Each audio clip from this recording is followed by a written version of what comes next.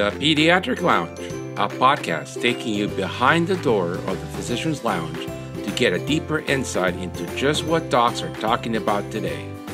From the clinically profound to the wonderfully routine and everything in between. And hello again. This is Dr. Herb Bravo and Dr. George Rogo. And today we have the pleasure of having a conversation with Dr. Dana Corriel, an internal medicine doctor specialist who is now a social media entrepreneur. We are going to talk about reframing how a doctor looks at social media and using it to their advantage, and how she has created somedocs.com. Please welcome Dr. Corriel. Hi, George. Good to see you. Hey, Herb. It's Tuesday morning, once again, elevating great physicians. Today we have another great, Dr. Dana Corriel, and she's going to talk to us about SoMeDocs. It's not medicine, but it's very important in medicine. And we're going to talk about reframing how the doctor looks at social media and using it to their advantage. What about that? Welcome, Dana. It's a pleasure to have you on the show. Thank you. I'm very excited to be here and to talk about everything that I love. Great. Dana, you started your career as a physician in Israel, going to medical school there. Then you came to residency in the West Coast? No. So I grew up in Israel. I then immigrated here when I was 10 to the West Coast. I went to UCLA for undergrad, to medical school at Sackler in Israel. And then I came back to the New York area for residency training at Albert Einstein in Montefiore. So that's how I made it over to the East Coast. You're kidding me. I went to Montefiore also. Oh, wow. Yeah, remember the brown zone? All the way in the back. I don't actually, but I remember that there were firms and I was in firm 3. I don't know. It wasn't firm. So it must have been later. Yeah. So, and internists and pediatricians are like cousins, right? That's right. We're all generalists. We deal with the same thing. I think we're specialists, but we just deal with different ranges of ages. But it is a tough world out there for the internist and the pediatrician. Where did you get this knack for design? When I look at your websites, you have a personal website and then you have SoMeDoc. The pictures, the design, everything is so sharp. It kind of just jumps out of you when you're looking at it. It's, it reminds me of Steve Jobs. It's like looking at an Apple website. There's absolutely total attention to every detail, every pixel. How do you get to be that good? First of all, thank you so much. Before I forget to thank you, I'm laughing to myself because I have like an ongoing running joke with my father-in-law about my attention to detail. There was like some incident with photographs like years ago when I think it was when we used to take out photos from the photo making place. Like we would use actual cameras, and I remember they like botched the film or something, and I was upset that there wasn't care and attentiveness given to my film. And since then, he always laughs at me and brings that up, especially as I grow a business where attention to detail is important. So you picked up on something that is important to me. I think attention to detail is important in life. And I actually think that's what made, when I was a practicing internist, which was up to 3 years ago, that's what I think made me a good doctor, was attention to details. It's attention to details that can help us to pick up on the most minute of like hints to illness or to how a patient could be feeling and may not be expressing themselves. I've just always had that awareness. Sometimes I call myself a very especially sensitive person. I forgot the term for that, OSP, ESP, but there's actually a term for very sensitive people. That said, I love art. I've always been, drawn to the arts. And I think I've just always had a knack for design. I just never did anything with it. And my story goes, and if you've listened to me, you probably know my story already. My story goes that I took 3 years off to be with my son, with my third son, to give birth to him. And when I did, I had time stepping away from medicine to discover all these talents that I had, or at least hobbies that that I loved, and I never had time to explore when I was practicing medicine. Wow, very interesting. And so, can you tell us what the importance of creating content in the digital world is, like, especially for physicians today? Oh, wow. Oh, wow. It's such a good question and such an important question. And it's got so many answers. So I'm almost in my head thinking to myself, like, where do I focus first on how to answer? I mean, at the base of it all lies this concept of marketing, right? We all need to market ourselves in society. In the world of today, we need to market ourselves, whether we like it or not. Physicians traditionally have always been marketed. We just haven't marketed ourselves. We, especially as of late, would work for an employer, a large hospital system, many of us, and they would market for us. So we would rely on that indirect marketing and their sort of bringing in patients for us to be sure that we have a job. Physicians are increasingly looking at alternative methods of practicing and in private practice specifically, and you've got to market yourself there. I live in the New York City area, and here there's a ton of academic centers, especially here, right? It serves as a great example because you've got to market how you stand out for what you do and the services you provide from your competitors. So if you're a physician that works near Columbia or near Cornell, right, and you're in private practice, you've got to convince the public why they should come to you over going to these other really large academic centers. And again, that's just one little example. Yeah. But there's bigger examples like impacting your career positively, getting speaking gigs, getting advisory board positions, getting asked to do things. And you don't even have to want to do those things, but having those opportunities thrown at you is just a fantastic way to expand your career and to at least have the opportunity to say yes or no, whereas you wouldn't if you did not market or promote yourself. So I'm going to circle back a little bit because I'm going to push back against some of what you said. So one, I don't think the health system markets any physician. The health system markets themselves, and they try to commoditize every physician so they can replace us, if possible, with a medical assistant with no training. Wow. Keep the profit for themselves. So I have zero argument there. Like, I am so on board with that. In fact, I invite everybody that's listening to read some of the articles I've written. You can find all those articles on doctorsonsocialmedia.com. Just search for Donna Corriel for my name, and you can go into my profile and see the articles I've written. I've written articles that literally mirror what you just said. Just off the top of my head, I've written something called something like the healthcare joysticks play on. And in it, I describe how each of us, the physicians, is a pawn in a game that the organizations are playing, and we have become replaceable pawns. And it is to the detriment of the patient, because we are not, in fact, we should not be replaceable pawns. We should be members of society that are valued, and they have succeeded in the last many years in devaluing us in, I don't want to say a smear campaign, because honestly, like, we're their superstars, and we, run us and the other healthcare workers. By the way, nurses are just as important, but the healthcare staff runs the system, and then the system benefits. So I do agree for you. What I meant is they market us as an extension of them. So it would be very much like a movie that would not succeed if George Clooney or Brad Pitt starred in it, but once George Clooney and Brad Pitt star in it, it takes it to the next level and gives it value.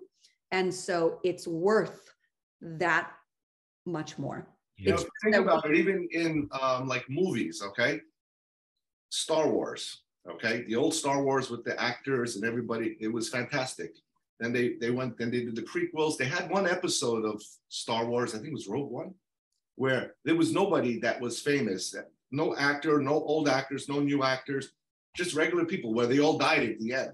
The movie itself, with all the graphics and the explosions and the spaceships, it was fantastic. It was a Star Wars movie, but there was no actors in there. So I think that's what they're doing to us. They're just making the nice hospital place with people. That's exactly what it is. I always compare physicians to actors, not because we're actors and not because we're acting or pretending, quite the opposite, but in the 30,000-foot entrepreneurial view of things, it's easier for physicians to understand our role in the healthcare system by thinking of ourselves as actors. To some degree, we are the celebrities of healthcare, because when the patient comes to the hospital, they're coming for the amazing physicians and the nurses and the actual staff. They're not coming because it's a certain hospital. Now, I mean, hospitals have been able to build a brand for themselves that's associated with, you know, great quality, et cetera, but that's all on them building that up. And that's kind of the basis of what I do now, is teach physicians that we individually can build up that same quality, right? That same brand. And that sort of is the basis of building a personal online brand, is what the hospital did, what the hospitals do for themselves as systems. You should 100% be considering to do for yourself. So I'm going to, again, circle back a little bit and level set a little bit, because you're much younger than I am. But when I started practicing, when was that? 1992. What were your marketing options? You could send flyers to families that were moving into the area. You could, and this, you probably don't know what this is. There was a yellow book, and people would brand their practice to start with 3 A's. Because the way the phone book used to list you was by alphabetical order. Yeah. So if your practice was AAA pediatrics, you'd be first. That was the first one. And people would open the phone book and look for pediatricians or internists, whatever it was. And maybe there was a local paper that you could put an ad in. You know, not like the Washington Post and the New York Times, a community paper. Yeah. And wherever you prayed, you know, church, synagogue, whatever it is, they usually had a flyer at the end of, you know, for every week, and sponsors, and every dentist, internist, pediatrician, lawyer, realtor that went to that congregation bought an ad to support the church. Right. Now, that's totally gone. Now we live in the age of Facebook is for old people. Well, I would actually say that it's not necessarily gone. It's just taken on a different form. And I'll just take my own community as an example. I mean, instead of the local newspaper, you've now got a Facebook group for like Tenafly, New Jersey, right? I mean, every region now is communicating online. And so the channels, like the mediums through which we marketed our practices, are not gone. They just have evolved in order to fit in with the methods of communication of today. And that's the basis of what I do now. That's the basis of myself being like a digital innovation expert, is recognizing that 10 years ago and building up ways that doctors can understand that. We teach regularly, building up ways that doctors can leverage that. We have tools that doctors can use to increase their visibility, and increasing ways to facilitate connections with doctors for the rest of the world. Because part of what SoMeDocs does, and part of what I recognized that I needed to disrupt, is the fact that the world was starting to follow the non-doctors that were becoming savvy online.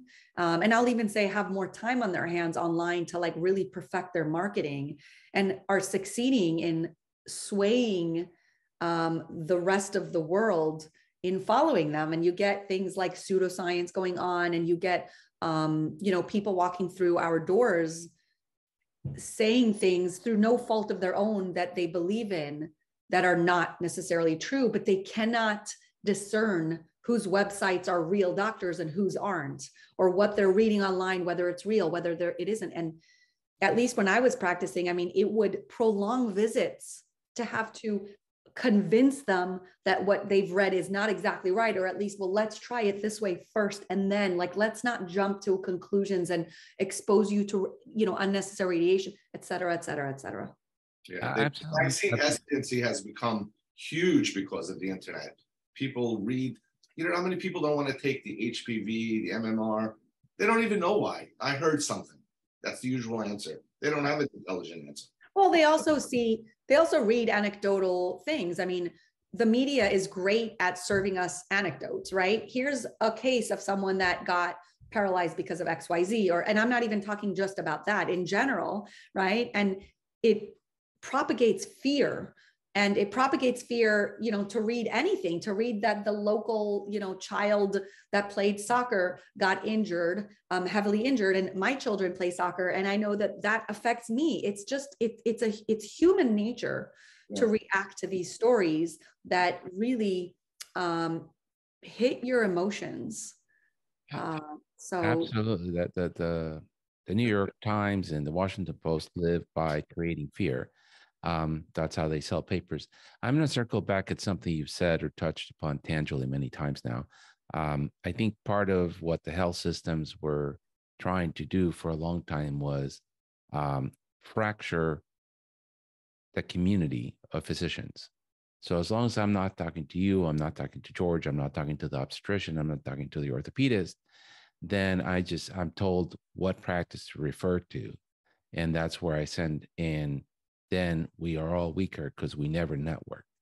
And I understand that's one of your passions, is through putting people together in a virtual space to get them eventually to network together at events so that we regain some of that humanity. And then when somebody asks you, who's a good pediatrician in Long Island, because my cousin's moving there, you can say, oh, you should go to RBK Pediatrics. They do really good work. And that's all gone. I mean, it used to be that you had dinner with the obstetricians because they sent you babies, and you would show up to the delivery room because they were worried about the baby, and you would shoot, the bull, excuse my language, a little bit with the other doctors to ask about the kids, and then you go back home and go to bed. That's all gone. So tell me more about how you're trying to network and put this together, not only in the digital world, but in the real world. Yeah, so that's a huge passion of mine. You're right, is networking. I believe that for many, many years, we have been siloed and we've been separated from one another. And it has harmed our profession because we cannot then identify what it is that's afflicting us as a profession. If I'm suffering, and also it's the way that we've been trained. I mean, we've been trained to deal with a lot, to put up with a lot. And it really affects the progress of our profession, and it allows those from the outside to do things to us that we feel could be like that we're dealing with, like we need to deal with, right? You need to be stronger. You need to put up with that. And doctors go through such an arduous process to become a doctor that it almost becomes like, well, if I don't put up with that, then I'm weak. But once we connect with one another and got together online, we suddenly realize that we're not weak, that others are frustrated and sometimes even suffering as we are. And I say suffering not because I'm looking for attention, but because doctors are actually committing suicide, and we're increasing in the rates of our suicide. And I think this is something to start talking about. So yeah, I think we have been siloed, and my efforts is to bring us together. Now, a great question to ask me, and I'm going to ask myself, is why not just feel good about the existing spaces online that bring us together? And I will tell you why. I'm actually giving some live lectures about social media and the way it works. And one of my upcoming lectures is about Facebook and how Facebook groups work. I specifically call it how to monetize Facebook groups because I think it's important for us to understand why people would take the time to run Facebook groups. So how does it, for example, make the money, right? But what I saw that needed to be disrupted are existing Facebook groups that were being influenced, right? Not Facebook groups where you could purely network, regardless of what your political affiliation is, regardless of what you believe in, regardless of whether you paid the admin or not, or regardless if whatever it is that you needed, a space where doctors are gathered together and where there's some rules and structure that applies to everyone. You don't see that much nowadays online. I mean, there's some groups where it's fairly straightforward, but for the most part, there's no clear-cut rules, and they usually do not apply to everyone, understandably, because the admin probably does a lot of the work because it takes a full-time job sometimes to run a Facebook group. But it was important to me to build a networking space where the admin is not skewing the conversation and where everyone is allowed to at least drop comments, for example, and follow certain rule sets and not have their comments be deleted. That bothers me tremendously, like to my core. I am a fair person. Yeah, her gets deleted every other day. Yeah, well, so yeah, that's a very important work you're doing. I think that bringing physicians together, that's part of the mission of the Pediatric Lounge, is allow physicians to express what's going on and build community and be able to make new friends and reach out to each other. To your point, we just had a mastermind on suicide prevention, and women physicians are killing themselves with handguns at a higher rate than any other demographic. And that's just shocking. And we have another colleague who was following a 4-month-old baby whose mom was had severe substance abuse problems. And, you know, they had the government involved and everything, and the baby turned out dead. And the frustration one feels as a pediatrician, you know, I can't really take that baby and take it home. I can't do that. But, you know, you call social works, you try to involve as many people, and you still have an outcome where somebody is dead when they shouldn't be dead. Is absolutely, it destroys you as a human being.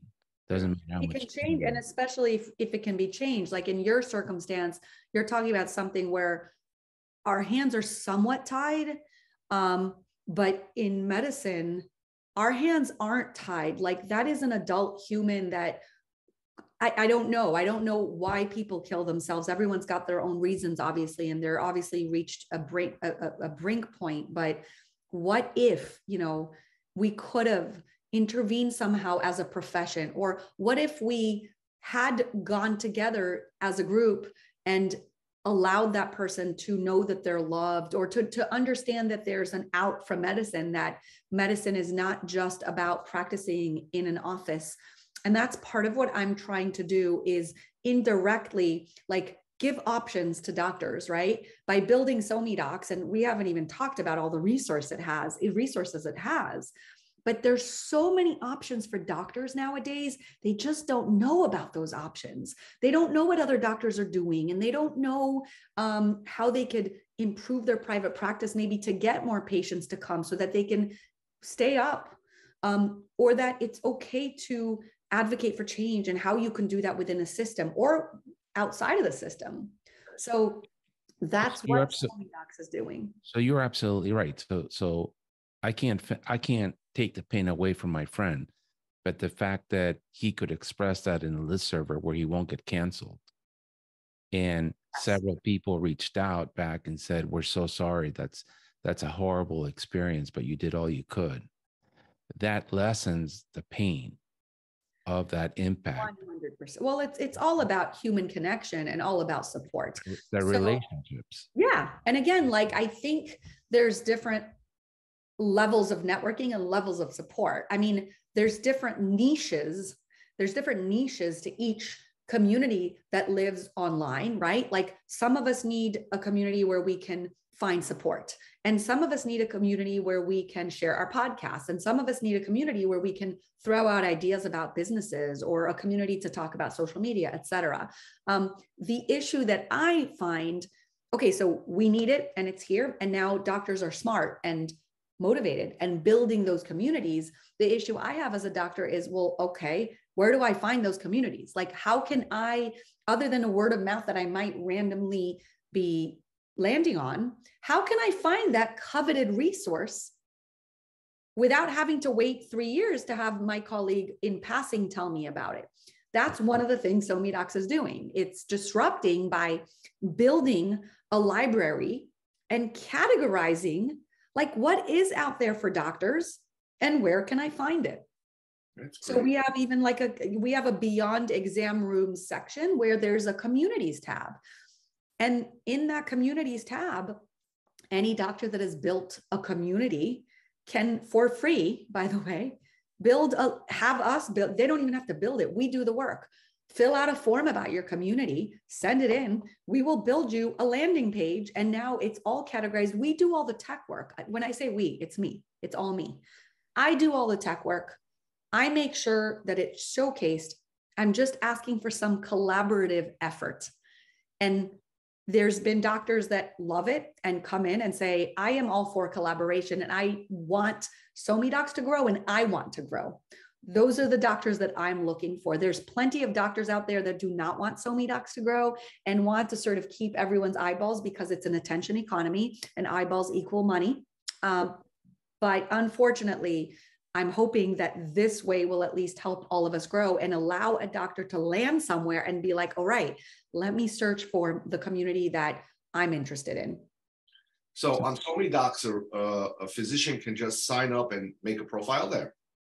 Yes. So that's the newest feature. Is until now, we've only had paid membership because we needed to raise money, and it was either raising money through venture capital or raising it through the docs. I wish it was quicker in raising money through the docs. We kept the cost really low. I think there's a disconnect because it's hard for doctors to realize just how valuable it is, A, and B, I don't have the millions of dollars it takes to market online that a company nowadays needs to have. And so I count on doctors telling their friends, hey, there's this site called doctorsonsocialmedia.com, and it is really cool. And it basically looks to help us grow. It serves as our publicist and our PR machine. So right now we've switched and there's a free option. Doctors apply for a free profile membership and we take the time to vet them to make sure that they are the doctors they say they are. And then they get onto a wait list and we open it up in chunks every little while and bring a whole slew of docs in so that we can build them profiles. Now, there's not enough time in this podcast to even talk about what you get for the profile. It is not like a Facebook or a LinkedIn profile. It is much more. It is a magazine style profile. It's built by hand. It is unique to you. It showcases you. It's publicly accessible to the world. And there's now a way for the world to connect with you without knowing your email. So it is working like a publicist. And who could be getting in touch with you ideally? Ideally, it's journalists that are looking for quotes from real doctors. It shouldn't be hard. It shouldn't be that they put it out and the doctors come scrambling for them. They can find exactly who they need on SoMeDocs by filtering out the specialty, by filtering out what you do on the side, et cetera. By businesses that are maybe looking to work with someone, including with influencers. If you like that word, someone who's on Instagram. Hey, I want to work with someone who has a YouTube channel. You can filter that out on SoMeDocs. Businesses and startups looking for advisors, an advisory board that's unique, not the same player every time. Same with events that are looking for speakers. Hey, I want to look for a speaker for my event that's not the same person that's making its rounds. Let me go into the speakers section of SoMeDocs and look through the docs and even look at a snippet of them talking and decide if it's worth it. Maybe the doctor can even choose to put their compensation there. If they, for example, don't want to get out of bed for less than whatever to talk, it's all transparent and it's all free and seamless and quick. Wow. So that sounds very interesting, but I'm going to circle back kind of get us back into where we were supposed to be talking about. Well, you have to make but, a profile. I made a profile on So Many Docs. You got to get a profile now. But the what I want to touch upon, and maybe we just touch 3 points that are important, right? Keep it simple. Why is it important to own your own brand? And it doesn't matter if you're a dentist, a lawyer, a doctor, a real estate agent. And what are the 3 things that you should have to own your own brand? Okay, I'm just going to write down brand because I'm going to go off on, there's so many ways to answer this and so many things to say. I need to really just focus on a few points. So owning your own brand is important because nowadays, especially with what we talked about systems almost like owning you, you've got to own yourself. So just like a celebrity in a movie, right, needs to own themselves, you want to be able to make other movies. You want to be able to lift up from one movie and go to another movie. You want to lift up from a system and go to another system freely. If it doesn't work out, or if they are abusive to you, or you do not agree with their rules about referring to just their people, and for whatever reason, you need to leave and go to a new system, you should be able to not only do that physically, but you should be able to take your intellectual property with you. So the podcast you built, for example, to make it more hitting home, the podcast you built while you were working for company X should 100% be yours to take with you when you go to company Y. The problem is that it's a gray zone because hospitals are smart. And so they could theoretically say to you, well, no, you were working for me and your contract said X, Y, and Z. And so we now own a part of that. And guess what? You're screwed. You can't really argue with that. So 10 years ago, when I started this, I built it into my contract and I knew that building a brand was important for me. Now, brands were new. I mean, I could tell you that my lawyer at that time was like, what the hell are you talking about? And I was like, trust me, right in there, that's my brand. And that's what I think doctors are not understanding and need to be smarter about is, I know that you don't think of yourself as a celebrity because you're a humble person, but you are a celebrity. You're a celebrity of health. And there are external factors that will control you if they can. And you've got to dot your I's and cross your T's. You got to own that brand. Okay. So let's level set a little bit. So what, Herb Bravo MD. So the first thing is own that domain. And you can Absolutely. Do that in Google for $15, right?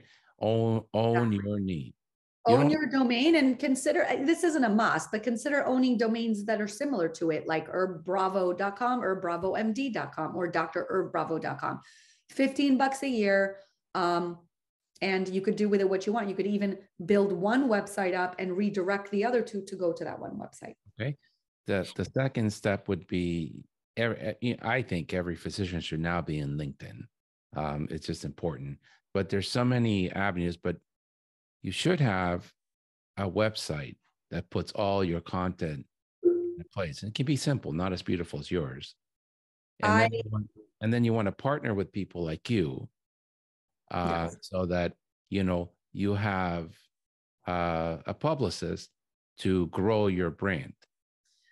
So I agree with you 100%, but I look at it, I frame that differently. Okay. The website is a must for me. It's prime real estate property because it's yours. I'm sorry, my Alexa's going off. I don't know why. It doesn't like what I'm talking about owning yourself. You need to own the prime real estate property, and that's your website. You own the URL. It's yours. You could do with it what you want.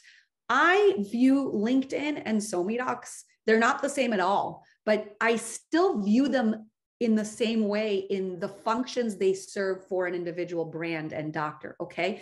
They are merely marketing outlets in the online highway, right? So your website is yours. You're gonna be looking at what channels are quick and unique and available for me to market my content so that my content so that I get eyeballs to come back to my site.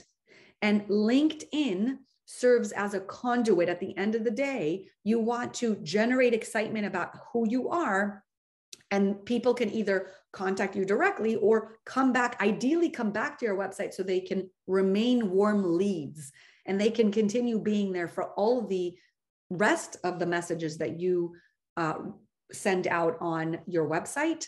Same with SoMeDocs, right? You want the same thing happening. You want our collective marketing effort, the magazine that's in SoMeDocs, the portfolios that are in SoMeDocs that feature you, the profiles. You want them to generate, you want the eyeballs generated there. You want to share those eyeballs and convince them that your work is enticing enough to come to you, to your website. That's the premise. That's how LinkedIn works too. I mean, again, LinkedIn is my favorite social media platform, but let's call it what it is. It's an entrepreneurial venture that is still run by someone else and not you. And I say that because, again, I love LinkedIn, but it is slowly becoming a bit more like a Facebook. And again, understandably, they've got to keep the roof up above their heads. There's got to be money. It's run like an entrepreneurial venture. So I'm starting to see things pop up on my notifications that I didn't ask for. I'm starting to see sometimes that I don't get notified of things. And that reminds me a lot of Facebook, because Facebook is extremely frustrated. I don't get notified of things. My own group, things that are happening there are not notified to me. And so it just keeps reminding us why it's important to build your own space and why you need to be a part of a venture where you agree with a structure and where people get you. Right. Absolutely. And then what's the importance of video today in today's digital world? Very. So I love video. It's very important. It connects you with other humans. I mean, it's a double-edged sword, like anything else on social media. Obviously, it's a double-edged sword because you could rub someone the wrong way or say something wrong, and you will. If you get successful enough and have enough followers and have enough traction, you will get people to be resentful of you and get haters, etc. Whether it's something you said or your success rubs people the wrong way. The point is that video is spectacular because it's one step beyond the written word, right? You can read what people say, but video shows you their nuances, their facial expressions. You can pick up many times authenticity, if they mean things, etc. Video is king. It's just harder to do. And so the number one search engine in the world is Google, and the number two place is YouTube. So if you're trying to build your brand, you better have a YouTube channel, right? Well, so first of all, yes. I mean, yes to the fact that I feel everyone should be on as many social media platforms as possible, because again, think of it like ads for your content. But no, because YouTube's hard to work and video is hard to do, and not everyone wants the limelight. I mean, my husband's an example. He's a practicing successful cardiologist, and he doesn't like the limelight. He's not that celebrity. He just doesn't love it. So he would never do a YouTube channel, and he would never feel comfortable doing it as much as he wanted. I mean, I guess they're never say never, but I do absolutely teach doctors this concept of your website is where you should be building your content. That's important to say, right? And from there, sprinkle it out to social media. Don't post it on LinkedIn and say goodbye, okay? Because then LinkedIn owns it, right? I mean, LinkedIn has it. It doesn't really, but it has it. And it's like, okay, but attention economy, they're getting that attention.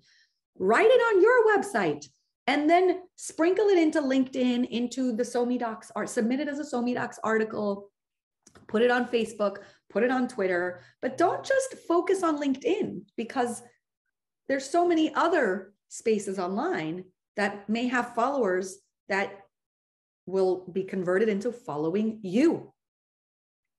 Right. And what we did with our videos, like for example, this video, we have the podcast, which is audio. People listen to it in the car. We have video. We created the Pediatric Lounge YouTube channel.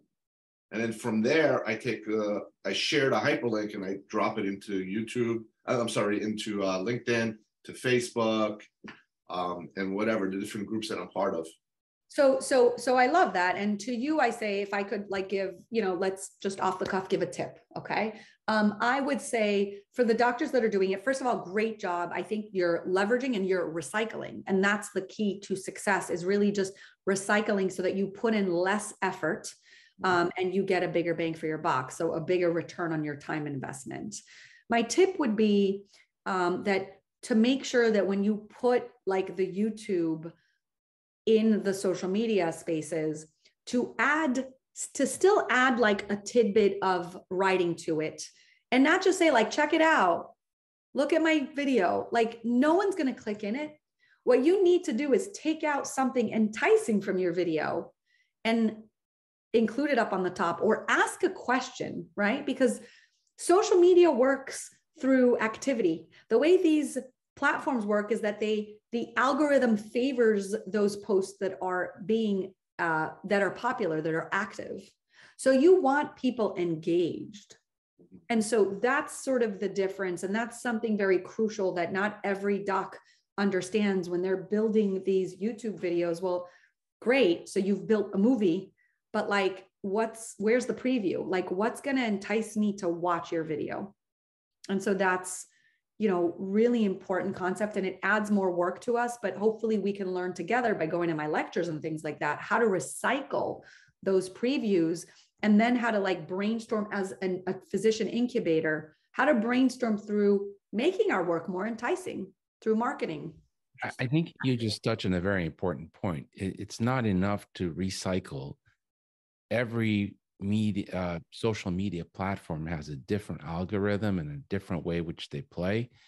And the time suck is putting that preamble to the video. What's important, what you're going to say in Twitter is a little different that you're going to, that what you can say on Instagram, and it's a little bit different of what your message is going to be on LinkedIn. And so doing that and tagging people to get eyeballs to look and share and like, that can take, for one video, it could take you the better part of the morning if you're doing it right. Just putting in 3 or 4 platforms, embedding it into the website. It's a lot of work. It's not just put it out there and I'm done. No, anybody can do that. I can take my iPhone, record myself, say something stupid and put it into my YouTube channel. Nobody's going to look at it. That's what people look at, the stupid things. But I don't know about doctors, though. I mean, you've seen plenty of doctors do silly things. Yeah, but they've built an audience by sometimes, straddling that line between no longer being a professional and straddling a line between no longer being a physician, but just being a personality on YouTube with 300,000 likes. Yeah, there's definitely a fine line of, doing it right, but still being a professional. Yes. Oh, I completely And you can be funny. I mean, I posted a funny video of me at 10 o'clock at night, Saturday night at a bar at the beach. And I want to go home. I'm done. I want to go to sleep. Right. And my friend I was with, he was laughing. He's like, why don't we stay longer? I'm like, what are we going to stay for? It's 10 o'clock at night. We dressed up. We had a couple of drinks. We goofed around. It's time to go to bed. It's You're not 20 anymore, Herb. You're not 20 anymore. What is there at 3 a.m. for somebody like me? I'd rather be in bed now. Yeah. Well, I think you're touching on an important part that I try to convey to docs who are coming online. And it's not to say that I'm perfect or I have the solution, because I don't. There's no, right answer for anybody. I think that going online and introducing people to your world is a double-edged sword, because there's something to be said still about keeping some things private, keeping some things special. And also the world is very judgmental, and you can't always, you're not forgiven in the same way that you are forgiven in the real world. And I mean that, like, you could put out a tweet where you had every good intention in the world in that tweet, but it could be misconstrued by someone, and you will find yourself, profusely apologizing or having to delete your account when you really meant it with good intentions. That's just one example of like a road you could go down where it's just a bad experience, and people won't forgive you because they don't know you. They don't know that you had your good intention. And that's why it's important for us to really put things in perspective and not put all our eggs into that social media basket or online basket. Yes, you can connect with people digitally, you can start projects, etc. But no one's going to replace the real life interactions and the humans that know us and forgive us for saying things that are stupid sometimes or can be insulting, or, listen to us when we say, well, I didn't mean it that way. So I think we've forgotten that as humans, and especially when your likes grow and you get more and more popular, you tend to like almost sometimes some people develop like a complex where they feel like this is their world and these are the people that love them. And I think it's going to increase the rates of unhappiness. And I think it's going to increase the rates of suicide, as we see actually in teens. I think this is the basis of a lot of the teen suicide nowadays, is just that you're watching everyone else online and you're like, why are they happy and not me? And why did they get 7,000 likes and not me? Or now I have a hater, so I'm going to kill myself because that's my world, is the online world. I cannot have a hater. Well, I feel very bad for young adolescent girls and young women today. I mean, you look at Instagram and every woman's got a breast implants, and they're half naked and they're in front of fancy cars or jets or going to Dubai or going to France or eating in 5-star restaurants. In my own social circle, and I'm well connected with a bunch of doctors. None of us look that great, and none of us are that rich that we have private jets that we can go for dinner in Dubai. Right. Well, what I think, so cannot be mad. I feel like on one hand, I'm actually okay with getting whatever you need to get for yourself. Like, I'm okay with the changes you need to feel good about yourself. But the key is to feel good about yourself, meaning if you want to get a breast job or if you want to go to Dubai, more power to you. And if you have enough money to do that, again, more power to you, because many times you've earned it, right? So if we've earned the money, we're allowed to do what we want with it. We're also allowed to be happy with certain things. What worries me is what you do it for. So like if posting just is posting and you're light about it, et cetera, it's one thing.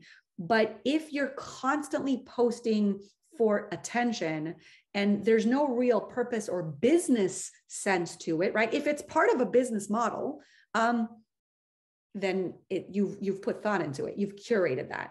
Maybe you are doing it because you've got a business that's growing in Dubai, like a hotel business, and you are slowly, influencing, et cetera. I mean, if you're strategically doing something, it's one thing. If you're doing it to get the likes and attention, you're not going to win, because at some point that ends. We all get old. We all age. My point is not so much about the influencer doing it, that they're trying to sell something and they're trying to monetize. My point is about how this affects someone who looks at it, who is the daughter of a middle-class family who doesn't have those resources. And her idea now is, if I can't fly to Dubai in a private jet when I want to, I'm a loser. Okay, I get that. So what I say is, let's reframe that as a society, meaning it's not going to change. Like, it's here. People in general, like there's people that are show-offs in the world, right? And there's people that are humble in the world. So now with social media, you've got this tool that helps us to market. So it brings out the show-offs a little more, sometimes because they're self-promoting and sometimes they're promoting something else. The point is not necessarily to like shame them, which you're not doing, but I'm saying in general, like the point of our society is to not shame those people, but maybe to educate. So for me, it's about educating society in how do we then internalize what we see. So like, to me, it's about educating from a young age about social media and about removing yourself from that, or reminding yourself that it is kind of like a movie. Social media is a movie, just in the same way that we had to educate ourselves about movies many, many years ago when movies first came out, and explain to people that, well, that monster is not a real monster, it's made up. Right. But to me, it's in the awareness and in the education of the younger generation, so that that person in the middle class that cannot afford the jet to Dubai doesn't feel bad about herself, and maybe even says, one day I'm going to like use that as fuel to push yourself to succeed, and say, hey, one day I'm going to become a successful businesswoman or a successful doctor that can afford these things, and not let it like put you down or make you go commit suicide because you're going, awesome, like that looks great, and maybe I will do whatever I need to, So I think you're right, but what's missing in that conversation is that, you need to lead with revenue. So if you want to afford that jet to Dubai and that dinner in Dubai and then come back, you have to make money first. And that's become a dirty word. Work to make money, be successful. Then you get the happiness. I don't want to say the happiness, but you get to spend your money, like you said, in whatever silly way floats your boat. I like old Mercedes. George likes guitars. You like pretty art. But you worked before you had that. We don't ask to have that before we put in the work. Right. So here, that's a very important message for you. I love that you just said that. So let's use the art example, or the surroundings you see in me, as an example, right? To the outside world, it may look like I spend a ton of money on this, right? But like we discussed before we aired, I love estate sale shopping and thrift shopping and sales. I do not spend a lot of money on the things that I have. It's my immigrant mentality. So to the outside world, a lot of the pictures I take and the filters I use, et cetera, because I'm an eye photographer, I love designing, look like they're more, and gives off that impression and may make people judge me in that way. And so again, it's all in the perception, and we need to remind ourselves that all is not what it seems. And I have actually an awesome story to share. Back when I was working right after residency, I bought a really interesting bag that I found, I believe it was at TJ Maxx. That's relevant to the story because I was waiting for a bus to go into the city with that bag. And someone from my community saw, and I guess it got back to me. She told her nanny, who told my kid's nanny, look at Donna Corriel, like she's so strutting the stuff. And like, oh, that bag that she has is like a $2,000 bag. Now, there were no brands showing. It wasn't like one of those brands with like the brand showing on that side. It was like a unique bag that was completely, different. It was like green, like furry stuff on the outside. It was really unique. She made the assumption that it cost $2,000. I don't know how. I didn't have $2,000. I was post-residency in the hole. And again, the kind of person, I just personally don't spend that money. No knock on those who do. But it's like, she made that assumption.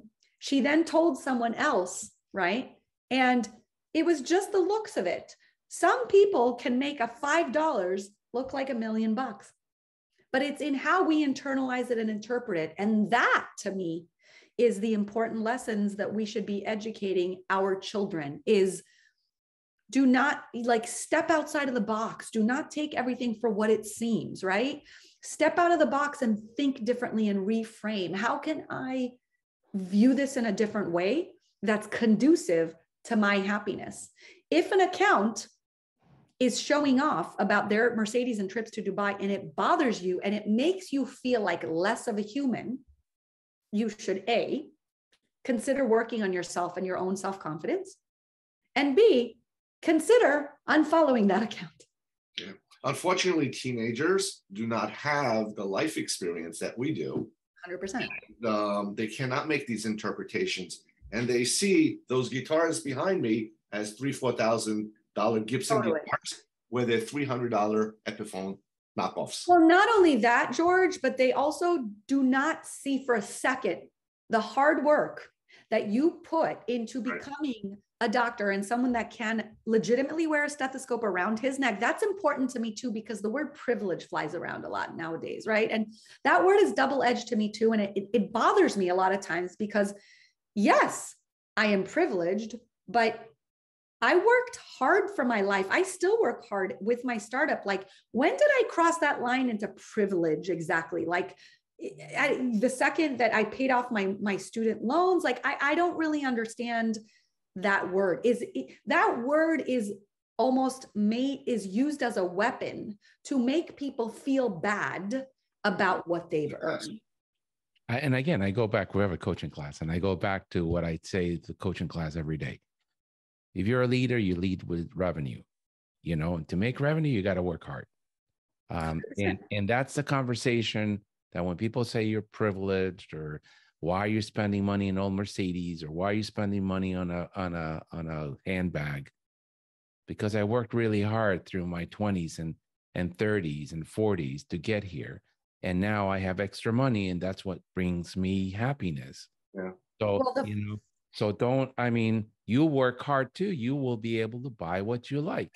100%. Listen, we want our children to work hard and be happy, be able to provide for themselves and their family. At the end of the day, we want them happy. If it's not physical material goods, fine, then it's trips. If it's not trips, then it's a golf, whatever. Maybe just food, maybe playing golf. Yeah, exactly. Just define what's important to you and be confident about it and move forward. But And of work course, hard we for live in it. a capitalistic society. So I would not only not argue that money is not good, but yes, money has been made to be such a dirty word in a capitalistic society where things work for the most part. I mean, we've got our freedoms and it's democracy here. I mean, some things are slowly evolving and such, but I think capitalism works and money makes the world go round. No matter what we say, money has always made the world go round, whether it was money or back then when we used to barter and we didn't yet have money and money wasn't a concept. And you talked about the importance of marketing your brand.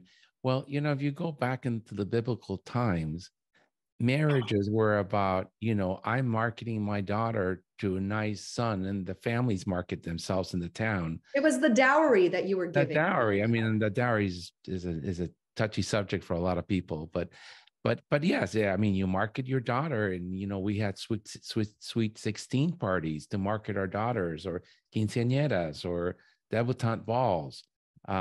We've always had to market ourselves to maintain what you want and is important to you. We market an everyday concept all the time. You can tell me that you hate marketing, and I will point out something in your life that you're marketing in. We are all marketing every day, all the time. You're making when I'm asking a parent to vaccinate their kid, I am selling. Yes, 100%. I am selling him for a good reason. In the idea, if you give this shot, your kid will not have cancer. How could you say no to that? Right. We're marketing everything. We're marketing medicines when we feel like someone has reached a diabetic level where they can no longer try lifestyle modification. We market, I sometimes say I market a breakfast or a salad to my child when I have to convince them that it's good, right? I market that. We're marketing everywhere. And so should doctors consider marketing themselves? Absolutely. Again, if anything, for the opportunities that they may not have had come their way had they not openly put themselves out there and then promoted themselves. Absolutely.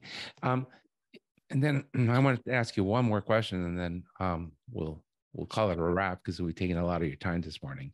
But the importance of the right photography, being sharp, attention to detail, even the spelling when you're on social media, because you do a very good job of that. At slapstick, throw it out there and put it out without editing and making the sound be sharp and the video sharp. I don't think that's good for your social brand. I mean, it's not, but at the end of the day, I mean, again, it's all extremely personalized. Everyone does what they can. Not everyone can take great photos, and not everyone can use filters the right way. And I mean, you do what you can. It depends what aspect of your brand you want to shine. If you really are just really bad at taking photos and YouTube videos, et cetera, maybe your messaging is right on point. Maybe you've got really smart, sharp, witty remarks that you put out in writing that really appeals to the public. Maybe you just have images that are amazing, right? I mean, the world has models and models many times are followed because of their beauty. So everyone's got like their talent that they can hone in on. Now, can they perfect the other aspects that maybe they're weak in? Absolutely. And that's part of what we do at SoMeDocs is we have lectures that I'm hoping are free to the public when they're live, where we can perfect all these aspects. Last night, I gave a talk on Canva, on using Canva for marketing. It's an app. 2 nights ago or 3 nights ago, I gave a lecture on LinkedIn and how to use it and optimize your account. I've got, lectures coming up about Facebook, how to monetize groups on Facebook, what it is. I've got Instagram lectures, but I also have ways for doctors to lecture because again, we can always improve ourselves. We can always improve something. The question is just, what do you need improvements on? What is your weakness? What can you what can you strengthen with what lecture or with what resource? And do you have the time to strengthen it? And is there a return on your time investment for learning that hobby or learning that skill? And what's your passion? What drives you, right? Yeah, exactly. What drives you? What makes you happy? Yeah, I mean, when I mean by is there a return on your time investment, I don't just mean a financial return, I mean a personal return. So whether it's happiness, personal satisfaction, having a hobby that you're now creating, human connection, financial, et cetera, et cetera. It's amazing how you learned all these things as a physician, yet people go to college to learn these things, and that's their job. Now, why? Yeah, I learned it by just... You can learn anything because you're a physician. You can learn. Right, you can learn anything. Medicine is probably, you could probably apprentice for many, many years and pick up on things. I mean, we just as a society decided to define that medical school was, you go to 4 years after, at least in the US, you go 4 years of medical school after your undergrad, and then you go to at least 3 years of training. But you really can learn most things through practice, and practice really does make perfect to some degree. Some of us don't inherently have the skill required. For example, you may not be a design guru if you do not love the arts or have that, innately in you, but you can always try and perfect it a bit. Right. Yeah. Okay. Well, this has been a fascinating conversation. I think time's too short to give it justice to everything you're doing. So where can people find you?